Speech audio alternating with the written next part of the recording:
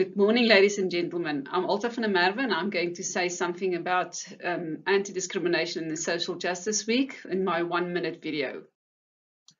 Prof. Tabana Coupe emphasized in a letter during Anti-Discrimination Week that UP is passionate about the creation of a healthy teaching, learning and working environment.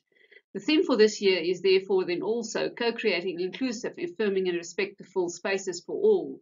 Staff and students must be treated with respect, irrespective of their race, faith, gender, and disability. Did you know about our student counselling unit? Our student counselling unit offers a variety of mental health products and services to students.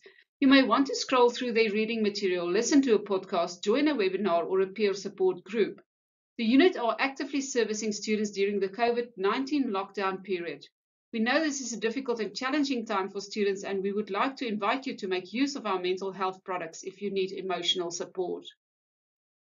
Don't feel alone. Approach the Student Counselling Unit if you are looking for support. Thank you.